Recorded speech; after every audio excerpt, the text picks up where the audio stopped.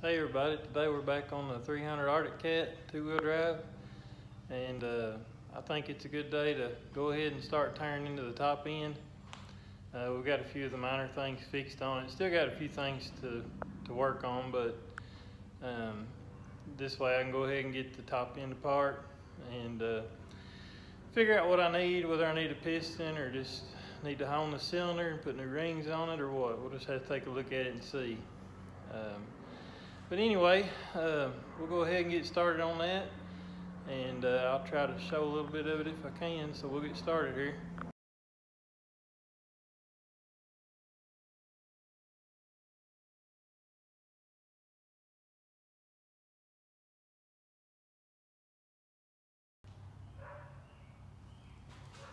Okay, I got the little black foot piece off. I got both side pieces off the seat.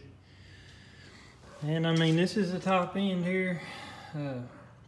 Should have pretty good access to everything. I mean, you can get it from above pretty good too. This will have to go. Somebody was using that for a carburetor vent. I don't really care for it. It's some kind of water line or something. I've got the fuel turned off. I need to pull the carburetor off and pretty much get the carburetor off, and I may leave this boot on. I don't think it has to come off, but we'll get the timing chain tensioner out and we'll continue on. So I've drained the fuel out of the carburetor bowl and caught it underneath. This is the fuel line. It's probably got just a little in it, but I've got the fuel turned off.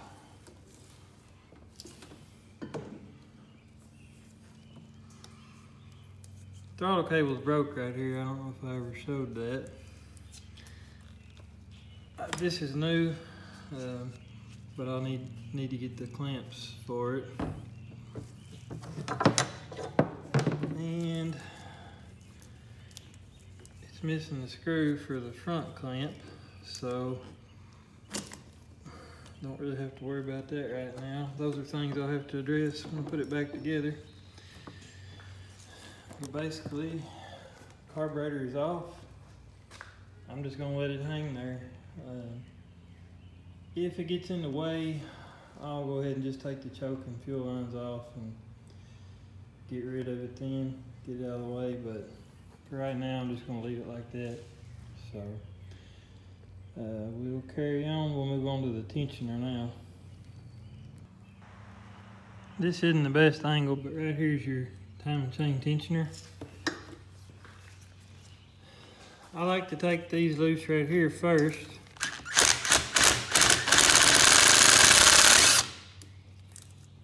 Pretty tight. There'll be a spring in here.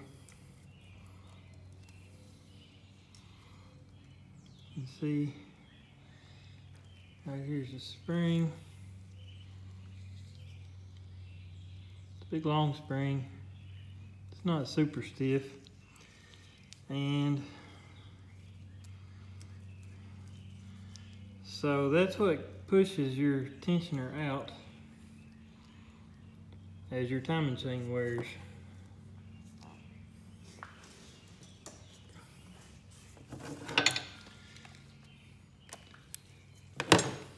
So now there are two Allen bolts here. And I'm not worried about the engine being on top dead center or anything yet. I'll worry about that when we go to put the cam chain and cam back on. Then that's when I'll worry about the timing portion of it.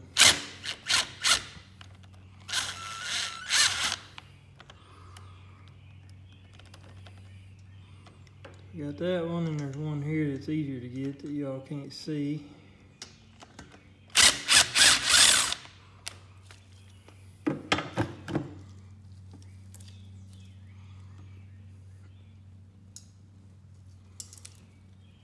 Bolts out so I don't lose them.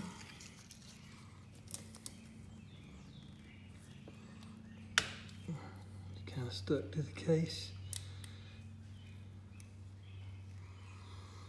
Okay, so here's this.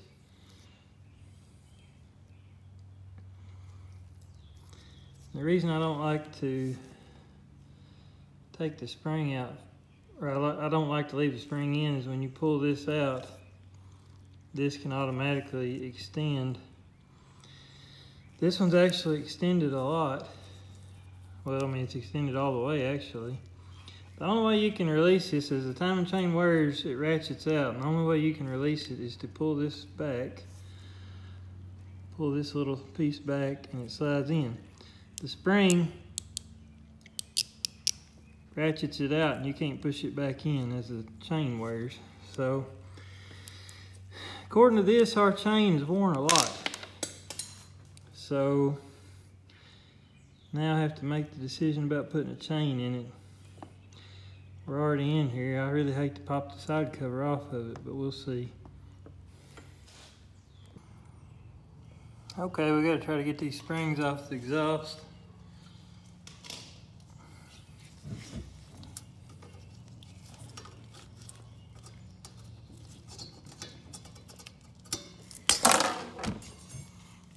I don't know if you saw any of that, but I got one off.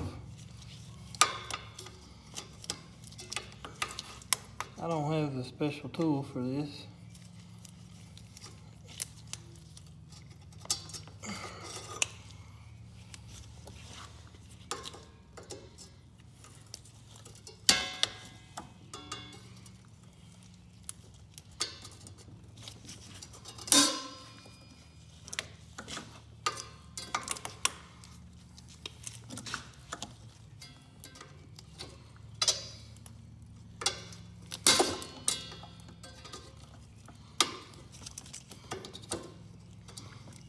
There we go.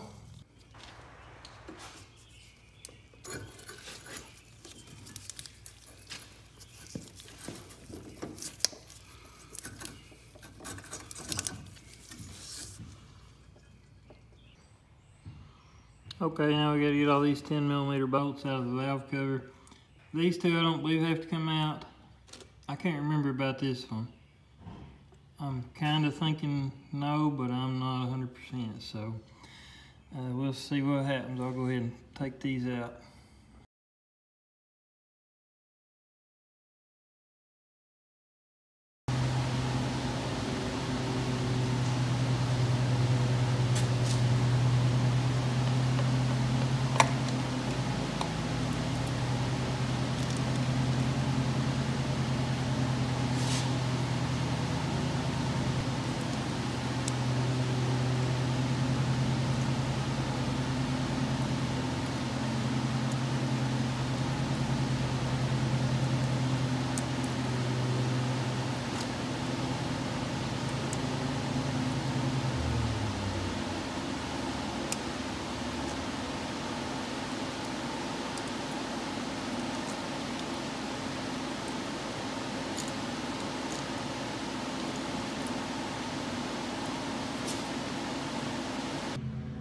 Okay, we got our valve cover off, and we slipped the chain off the cam and got the cam out.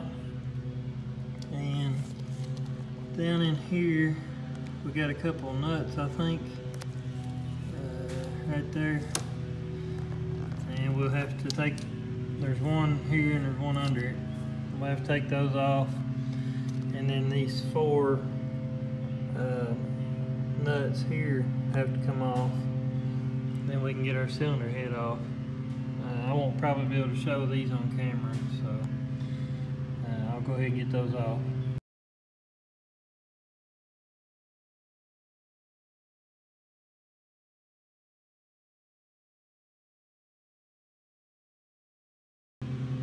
Alright, the head's off. Now we can pull the jug. There were two little 10mm nuts here. I've already got them off, so we'll just have to feed the timing chain through and pull this off.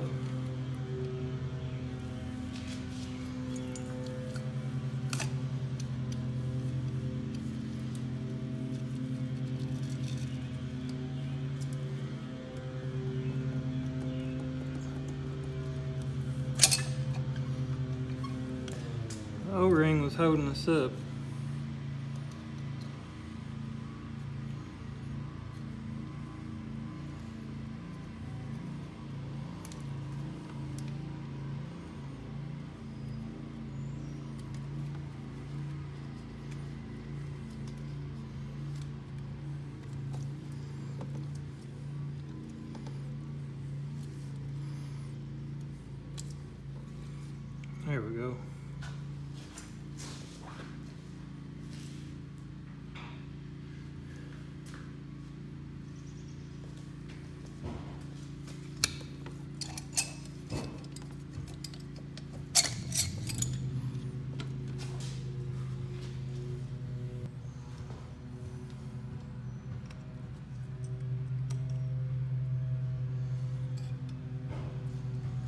to be careful getting the clip that holds the wrist pin in out. And always stuff a rag around the piston to keep it from popping back down into the engine case if it goes flying. Or in my case, a good pair of used underwear. So now you'll just need to walk the wrist pin out of it, and the piston should come out.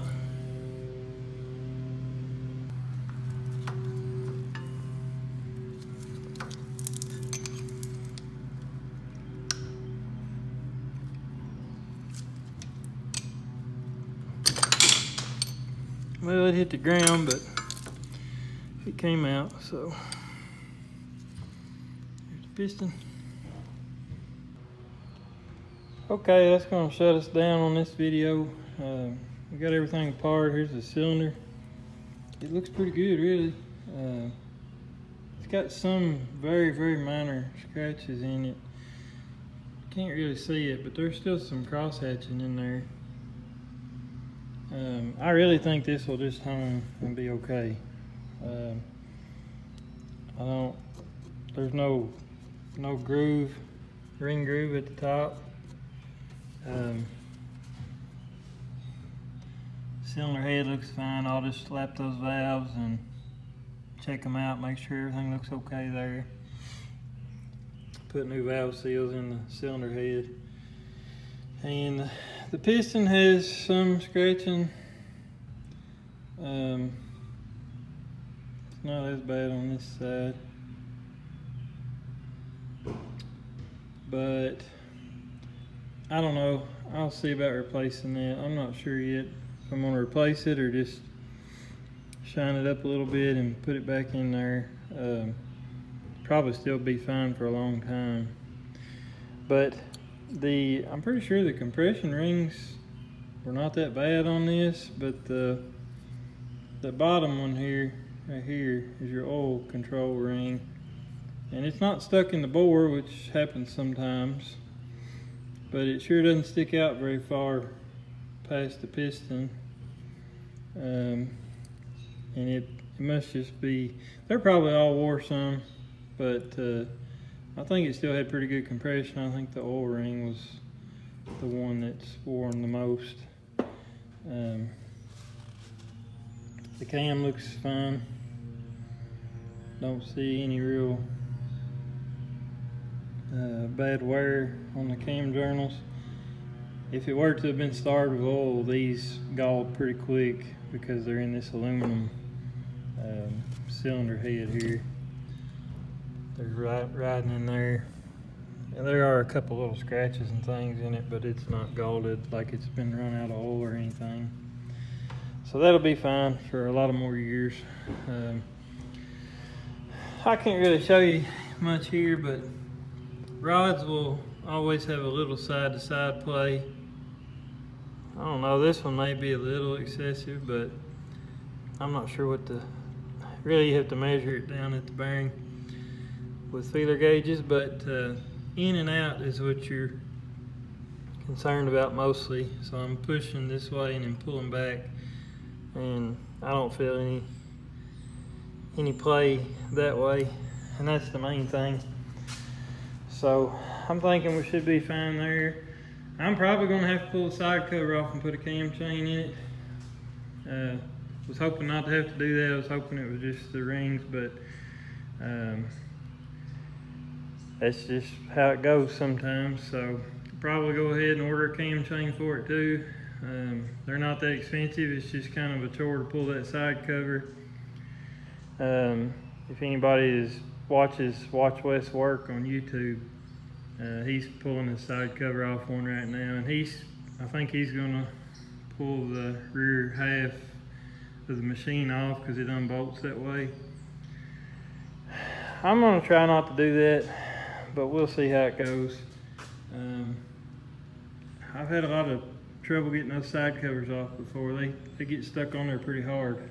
So luckily there's quite a bit of room to get to it down here. So I've done one in a quad runner before, and it's a little tighter.